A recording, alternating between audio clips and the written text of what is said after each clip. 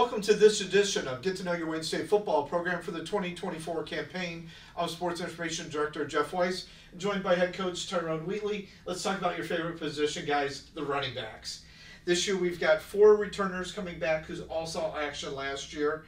Obviously, all in different types of guys.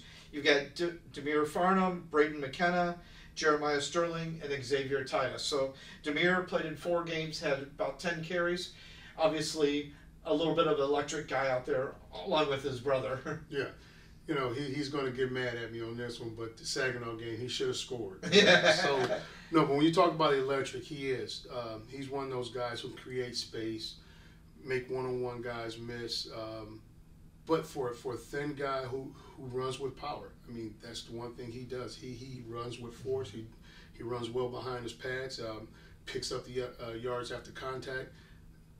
Good. You know, one thing I would say, which is a credit to him and his work, is that he's a pretty good pass protector for a young back. Most backs, whether it be coming from high school into college or college into the NFL, pass protecting is probably one of the biggest things that they have an issue with. Mm-hmm. And so he's worked his tail off at getting and perfecting that and getting better at that. So I'm pretty happy and excited to see the competition this year in that room. Another young guy, Xavier Tyus, played in 3 games, so he still will be considered redshirt freshman this year. Had 12 touches against Grand Valley with 9 carries and 3 receptions. What do you look from Xavier this year? Well, health, first and foremost. You know, he came in last year a little banged up. But this year he'll be 100% healthy. Looked really good in the spring game. He's another guy who runs with force and authority, runs really well behind his pads. He has a knack for finding those hitting yards. Mm-hmm. I mean, hit those legs, man, they just keep churning and churning. And he's a big, powerful, thick-looking young man, like I say, who really, really does a good job running well behind his pass. Like, so the height may not be in terms of stature what you're looking for, but at the end of the day, he's carrying that ball. He packs a punch.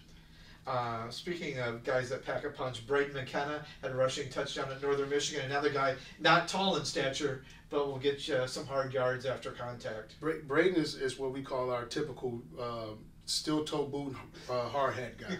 You know, he just, you know, with the beard, he just comes out and he just keeps chugging along. And the thing about it, I think we look at Braden in the room as the guy that we all kind of look at. If he's not tired, you know, everybody's gauging to see, okay, you know, everybody wants to kind of take a break, but then they look at Braden and it's like, he's not tired, like, man, we got to keep going, right? So, but he kind of sets the standard and tone and all of those things, not physical, right?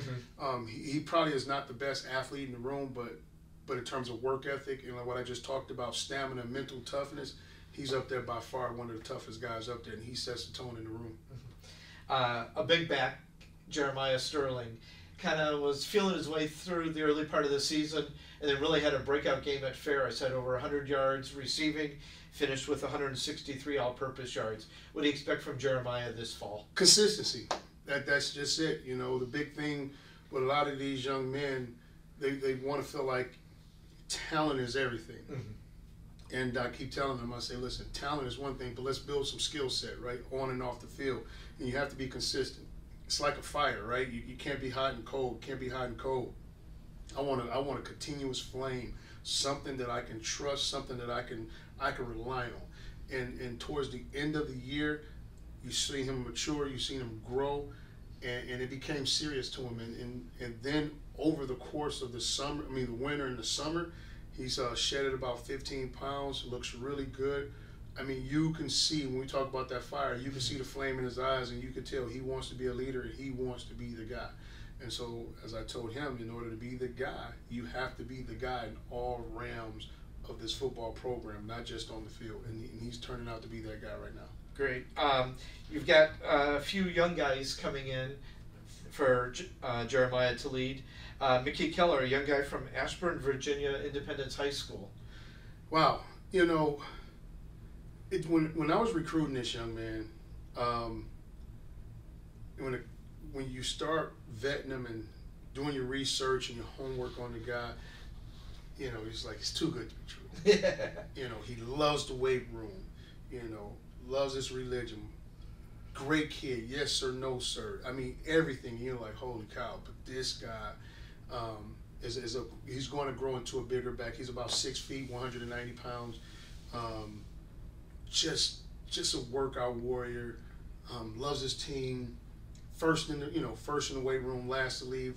Just the type of character you want implanted into your locker room. So I'm looking for big things for me coming in. Sounds good. You got two other young guys, Brandon Harris from St. Clair Shores Lakeview, a smaller guy at 5'9", 170, and then Cameron Warburton out of a prep school and stuff, 5'11", 220, kind of a more stocky Jeremiah size back. Yeah, you need a little bit of change of pace back in Richard Harris. He's more of an electric guy who give him a crease, he can take it. So you need some speed out there, kind of throw guys off. He's also a guy that we put in slot, put him in different positions and different personnel packages to try and get matchups in that way. And then we talk about Cam. Cam is just the old school battleship.